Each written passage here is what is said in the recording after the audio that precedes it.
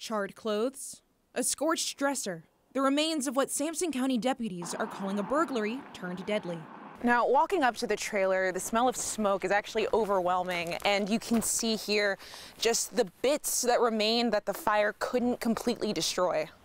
The Sampson County Sheriff's Office says deputies were called to an assault and house fire here on Alex Benton Road around 1 a.m. The fire services were quick to respond, but when they got here, was pretty much engulfed and there was nothing they could do. First responders found 69-year-old Elvin Franklin injured outside the home. Captain Eric Pope tells me she was hurt protecting Harry Taylor, a 64-year-old amputee who used a wheelchair from an intruder. She was unsuccessful, and she was assaulted in the process. Deputies later found Taylor dead inside of the home, while Franklin was taken to a nearby hospital for treatment. The suspect, Perry Folger, is in custody. He faces first-degree burglary and assault, but there could be additional charges as the investigation continues. The SBI, ATF, and Sampson County Fire Marshal's Office are also investigating and treating the incident as an assault, homicide, and arson case. In Sampson County, Amalia Roy, CBS 17 News.